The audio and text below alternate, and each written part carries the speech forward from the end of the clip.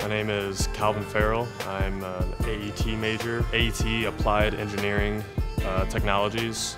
My focus is renewable energies and sustainability. Eastern's great because most of my classes either encourage or assign research projects in some capacity. This is just one of a few that I'm working on this semester. The goal of my research was to find out what color temperature provided the most efficient power generation for that solar panel. I'm a transfer student, so I've experienced bigger universities and even smaller, and I've definitely had more hands-on, face-to-face contact with teachers and staff members here at Eastern than any other place. It's hard to express how valuable that really is when you can actually have a personal relationship with a staff member, and he or she actually care about where you go and how your grades are doing and how you're doing outside of the classroom as well.